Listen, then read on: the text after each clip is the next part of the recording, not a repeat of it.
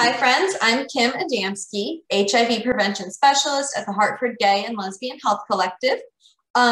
We have had a couple installments thus far on our LGBTQ Experiences with Religion series. Last week we had Tony Ferriolo, which was lovely. And this week we have Dawn Ennis for our final, for now, installment. In case you don't know, the Hartford Gay and Lesbian Health Collective is located at 1841 Broad Street in the south end of Hartford. We offer dental, STD and HIV testing, sexual wellness visits, and also education and support groups and programming. So on Monday, we are having an HIV testing day, which will be from 12 p.m. to 8 p.m. We do have some slots left. And that's everything. So how about Dawn, you introduce yourself, talk about yourself a little. I will, and I want to start by saying, get tested. Even if you are not active, get tested. It's really important. I've been tested. Everyone I know should be tested. Agreed. My name is Dawn Ennis. Thank you. My name is Dawn Ennis. I am a transgender woman, but I like to say that being trans is like the fifth most interesting thing about me.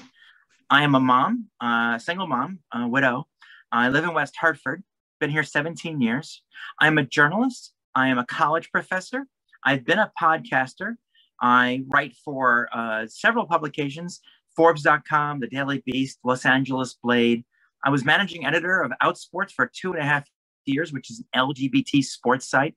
Yes, there are gay people who like sports, and trans people like me, and lesbians, and non-binary folks. And this is a really exciting year because the Olympics are happening. I mean, sort of weird, scary, but we may actually have for the very first time transgender competitors in the Olympics. Whoa. At least two people I know are competing. One is a trans non-binary soccer player. The other is a transgender weightlifter from New Zealand. So we have a lot of interesting things happening this summer. Plus, it's Pride. And in West Hartford, we're celebrating West Hartford Pride. We had a event last night called Tell Me a Story, in which storytellers, were able to bare their souls. And this Saturday, we're going to meet in Blueback Square with a big bunch of celebrations. So I have 3 kids. That's the most important job I have, is being their mom. It's a job I inherited. They still call me Dad because that's my name. And more than anything, I would say that I'm living my best life. Yay, that's really great. Well, thank you so much for joining us, Dawn. So, as I said, the topic, LGBTQ experiences with religion. So first, did you grow up with a religion, Dawn? And what religion? What was it like? I grew up Roman Catholic. Same. And the kind of Roman Catholic where my mother dragged us to church every single morning. I mean, every morning. Oh. And this was, I guess, to train us so that we would not misbehave on Sundays. I was also an altar boy. I got to be an altar boy at my sister's graduation. I grew up thinking, if priests could get married, I'd be a priest. But I'm really glad that priests can't get married because I don't think I'd enjoyed it being a priest. I went to a Catholic grade school and a Catholic high school. Matter of fact, it was an all-boys Catholic high school.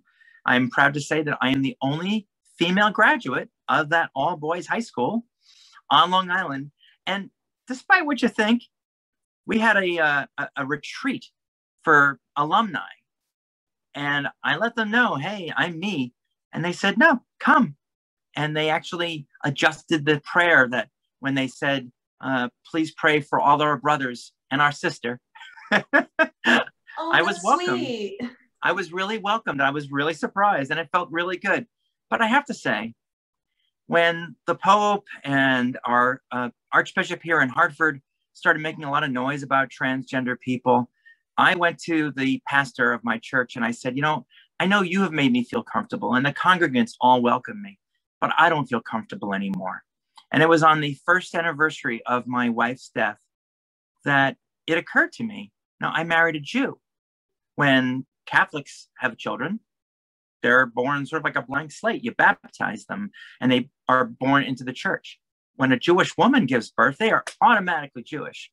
So even before we got engaged, my wife and I decided, well, the children are going to be Jewish no matter what we do. So that's how we raised them. And my parents, who were Catholic, asked me only one question about it. They said, are you going to raise them to believe in God? And I said, absolutely. And that was good enough. When my son was 3, my oldest of 2 sons, he said to us, you know, Dad, I feel bad. How about we help you celebrate Christmas and you'll help us celebrate Hanukkah? So that's what we did. I still celebrated my Christian holidays, Christmas and Easter predominantly. And my children all celebrated the Jewish holidays with my wife, and I participated in that. And ever since moving to West Hartford, I've been very active in our synagogue. As a matter of fact, at Congregation Beth Israel, I was the chairwoman of the Adult Learning Committee. The transgender Catholic woman was running the Adult Learning Committee. So talk about reform and acceptance, right? But I decided I would convert. And it wasn't because of my kids, and it wasn't because of my wife dying. It was, I felt like I needed a change. I wanted to embrace the community that had embraced me and to reject the community that was rejecting me. So I wrote a long thing on Medium about this, basically saying I left the church before it left me. Mm-hmm. And I'm not heartbroken about it, to be honest. I'm very happy. And tomorrow night, I will be speaking right before the Mourner's Kaddish at Congregation Beth Israel as we celebrate Pride Shabbat. Oh my gosh, that's so great. I will post the link to that article if you send it to me in the description too, when this is uploaded. So if anybody wants to read it, you'll know where to find it. Happy to do so. Yeah, no, that's awesome. You know what I actually learned recently on TikTok is that the Talmud acknowledges 8 genders, which I thought was really cool. I never knew that.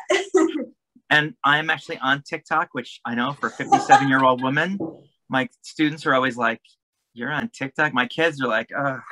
But I'm on TikTok for work and personal, so. I do nothing personal, but I am part of a LGBT group called Sports Equality Foundation.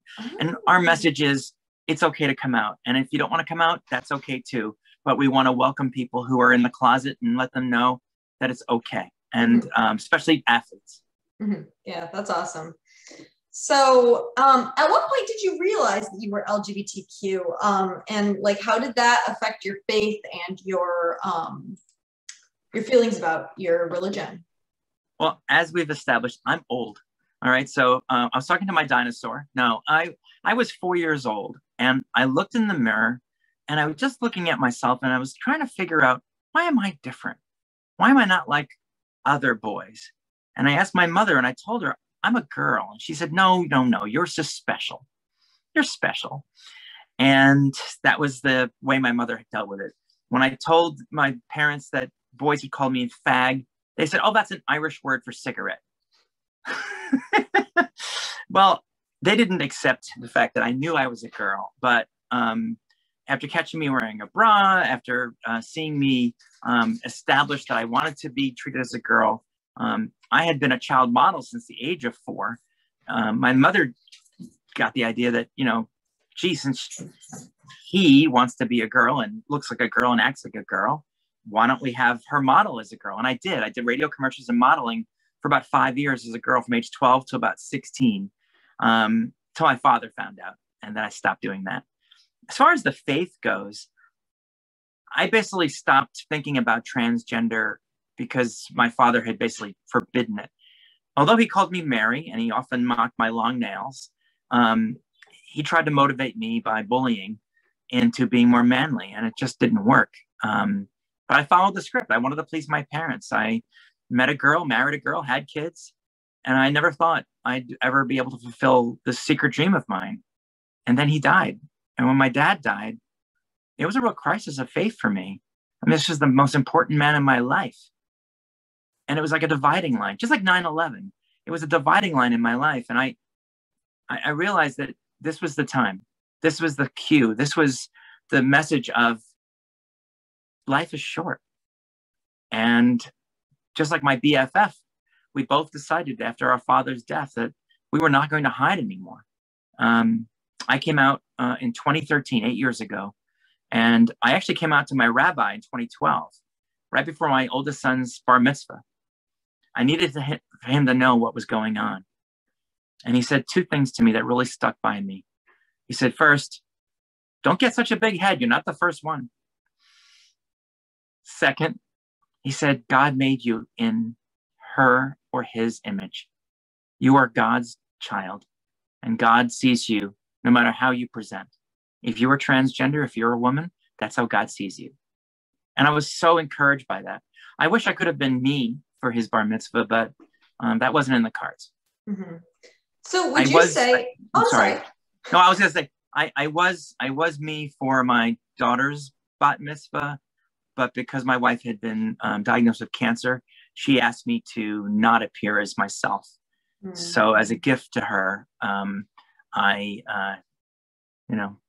appeared as the old persona one more time. It was a bit of a crisis of faith for me too, but it's a dying woman's wish. Why would I say no? Yeah, I can see why that would, I can see why.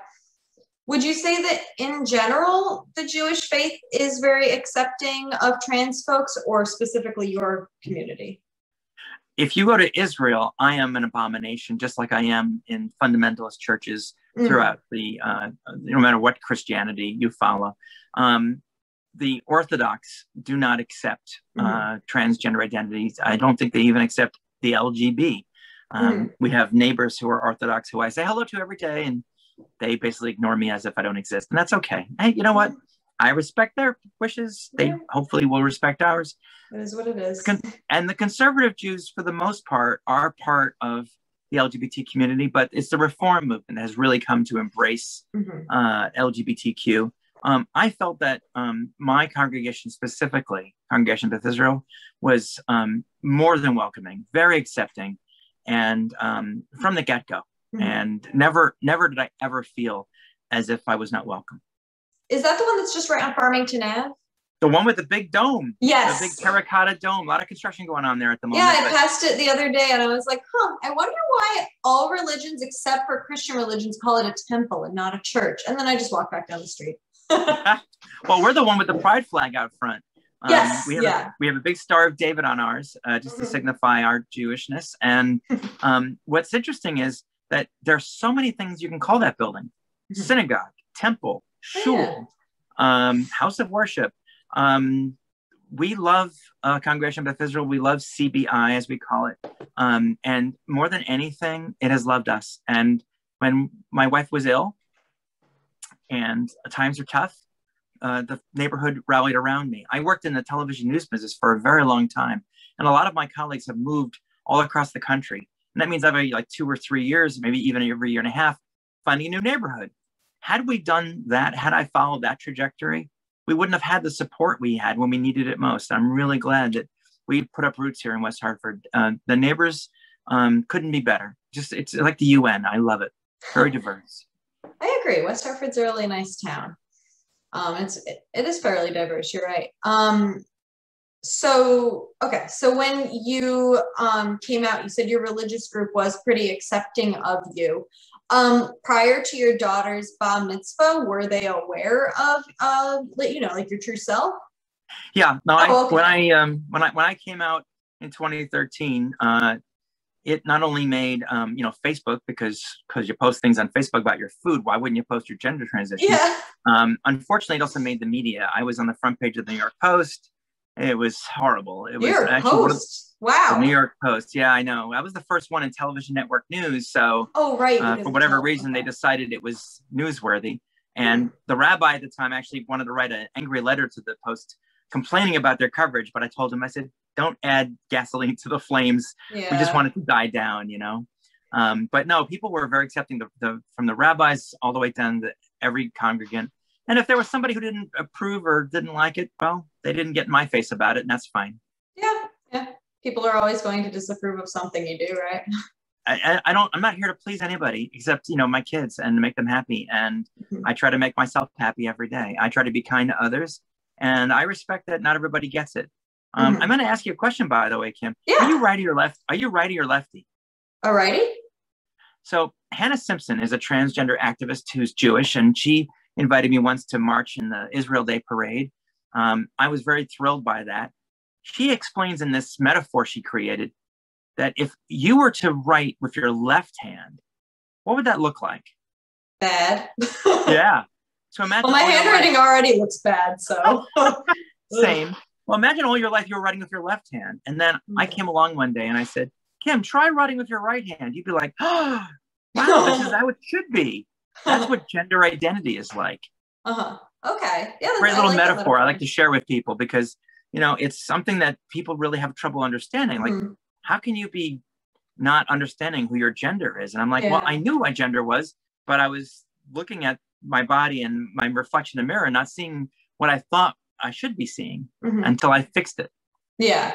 I think now also because trans folks are more like publicly in the spotlight and stuff, folks like kids know that that's like an option.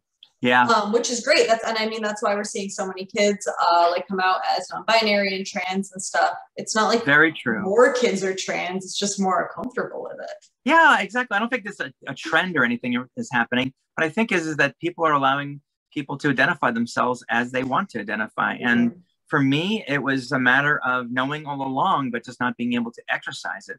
You know, I tried. My women in the office would say to me, oh, you know, it's so nice and refreshing to see a man who doesn't mind wearing bright colors. Like I would wear a red shirt or a blue shirt or a green shirt.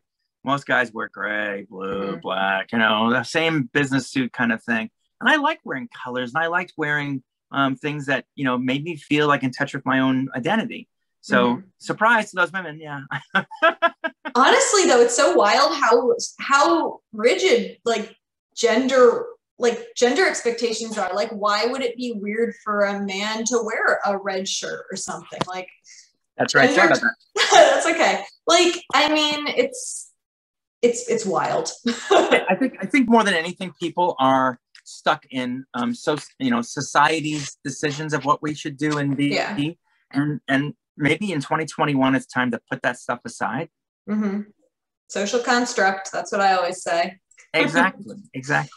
So back to being the first trans person in a TV network newsroom. So you said obviously that wasn't great when the New York Post reported on it, but what was it like at work? Like, were people cool about it there, or? If you read the Post, I just showed up one day in a wig and a black a black dress, a little black dress, LBD, right? That'd be pretty wild. but it's not. That's not how I showed up. Of course, that's not how it worked. I had negotiations with work. I brought a picture in of myself. They had meetings of 3 with everyone I interacted with to say, this is what Dawn is going to be looking like from now on. You have any issues, you want to talk about it, now is the time. I went to work on a Wednesday as Dawn. I took Thursday off and I came into work on a Friday as myself. I had already talked to my team because I was the leader on the assignment desk. So I was in charge and I wanted them to know before like the whole big announcement thing. And yeah, people were great about it. I mean, everyone basically just went about their work. There was like a big announcement on a company-wide conference call and I got a round of applause, which was nice. That is nice. It made me feel so awkward though at the same time. Yeah, I was a little bit like, I don't need attention, thank you. And the boss left flowers on my desk, which was really nice. And really, I got a flood of email, and then it made the news. And what was really sad about it is that when it made the news, this is 2013. I don't think this would happen today, but I had reporters hiding in bushes. I had photographers who were ambushing my kids, my mother, my mother-in-law, my sister. One paparazzi went up and down the block, knocking on doors, asking if they knew the tranny who lived next door. And I hadn't even told the neighbors because, it's not something you like say, hey, by the way, neighbor, sorry to interrupt you mowing the lawn, but I'm transgender. It's like, and you know what? All my neighbors said, screw you. And they closed the door. Well, that's and really they supported good, me. Yeah. But it was like, we were holed up here for a couple of days. We did not want that kind of attention, and shock jocks and comedians and things. It wasn't at all healthy for me. I'll be very upfront with you. The media spotlight was not something I was expecting. And my family, of course, blamed Facebook. How could you post it on Facebook? I'm like, you post your dog's birthday on Facebook. I'm not going to post that I'm a woman now on Facebook. Come on. But the time was that I just didn't handle it well. And a mental health therapist helped me understand. It was like a circuit breaker went off. And I had a breakdown. Ended up in a hospital. Understand why. I mean, that's just transitioning in general is very stressful. Like having all that, I was definitely not in touch with reality, and took me a while. I needed time to reassess and to reevaluate, and that also, of course, what did it do? It made headlines, and the New York Post had a field day with me. So by the time I finally got around to figuring it all out and getting it all together, the company had sort of soured on me, and they decided that I was 30 plus years as a man, an award-winning journalist, but 1 year as a woman, and I was a screw up. So I got let go for performance issues.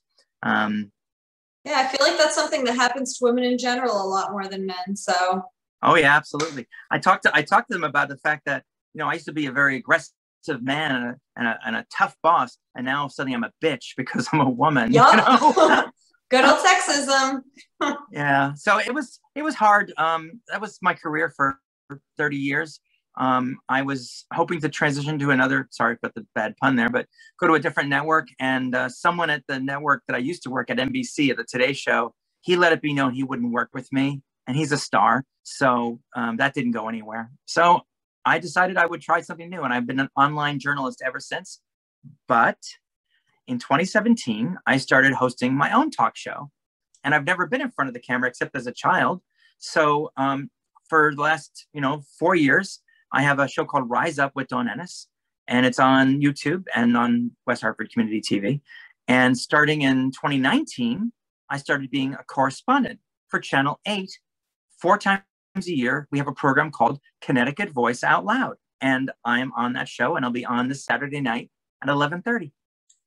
That's awesome. That's really, fun. That's pretty great that overall it went pretty, it ended up okay for you. Because, I feel like people, interpret, sports culture as very misogynistic. And, of course, it can be. But yes, it seems like it, you've managed to make it your own. I have. I think that a lot of parts of our male-dominated culture, despite the fact that we outnumber men, we are subject to their whims and wishes.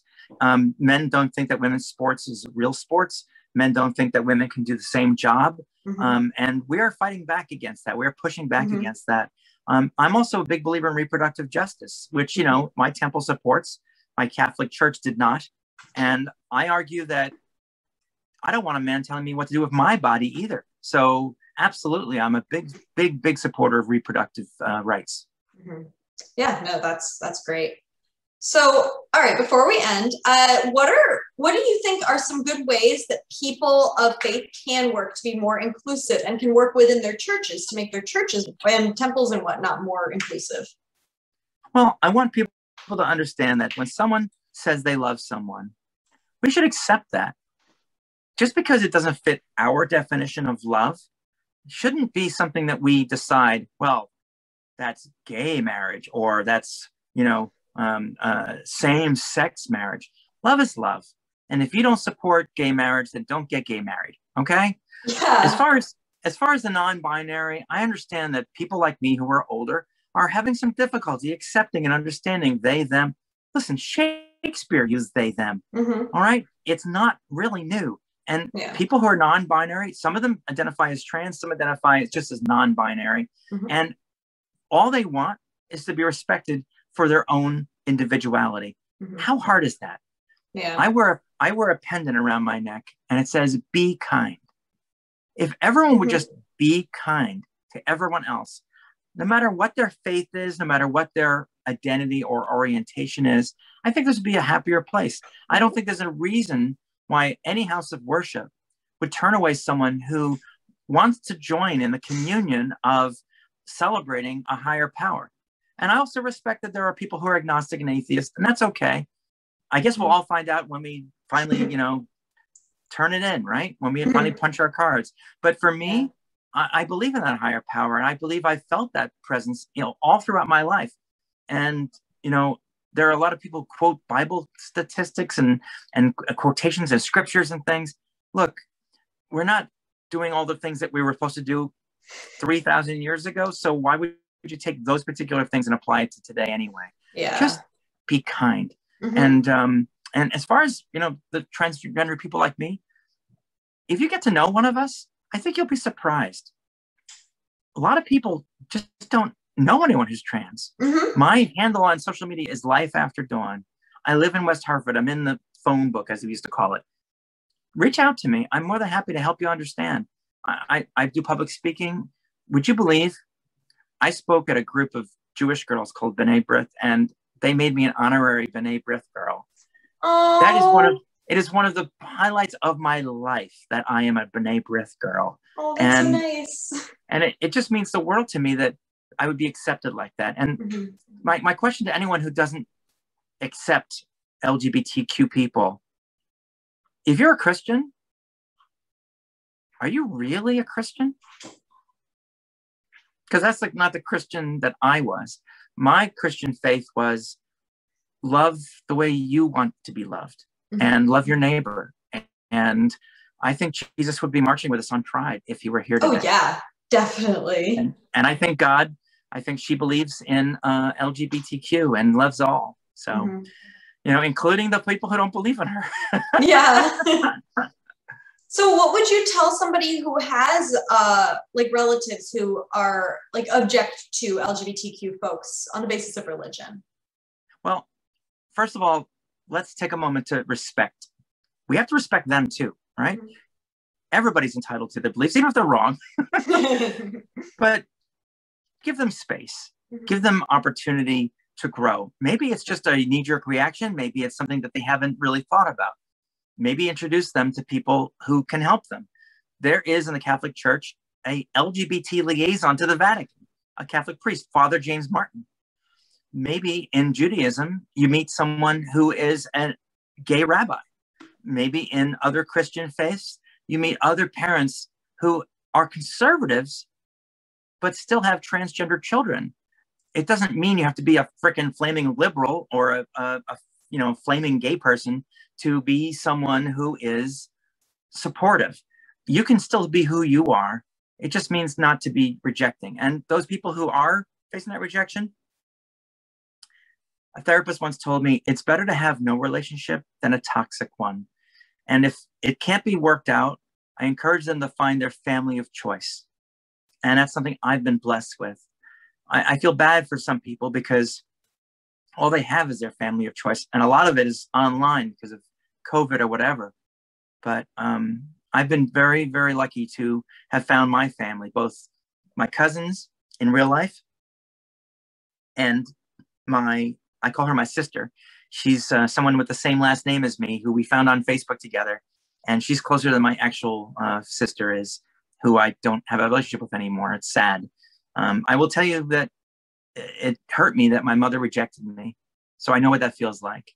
But I also made my peace with her. I did my best to try and fix that and seal that wound. But there's nothing you can do about some people. So just accept and understand that instead of forcing yourself on someone, give them the space they may need.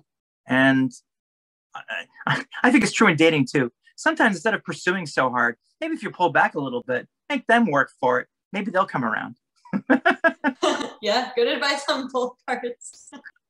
All right. Well, I think our time is just about up, but thank you so much. This was a really good chat. And would you mind providing contact info if folks have like questions or comments or concerns? Absolutely. And you can reach me either like in the DM or a personal message or an email. It's real simple. Life After Dawn. That's my social media handle across all platforms. Life After Dawn. Except I think Snapchat is Dawn Stacy Ennis. That's my middle name with an E. Dawn Stacy with an EY Ennis. And I'm rarely ever on Snapchat, to be honest. And then email is my name, dawnennis@gmail.com. And like I said, I'm in the phone book, but you know, okay, there's no phone book anymore. I'm online. Whitepages.com. Yeah, whitepages.com. But I encourage people. And also, if you're in a position where you're not sure, maybe you're trans or gay or lesbian or something, and you need somebody to talk to you about it, I'm your girl. That's awesome. It's a great resource. I will put all of your contact info in the description when I upload the video, which will be uploaded to facebook.com/HGLHC and also tweeted and whatever, you know, all the stuff. And get tested. Hashtag get tested. Yes, get tested. Monday the 28th, or any Monday or Thursday when we have clinic. Again, Health Collective is located at 1841 Broad Street. You can email me at kim@hglhc.org. You can also call us at 860-278-4163. So thank you so much, Dawn, for going live. Make sure you stop at our table at Pride. I won't be there, but Dan will be, and a few volunteers. So, and I'm sure I'll see you soon. Looking forward to it. Have a great night. Take care. Bye.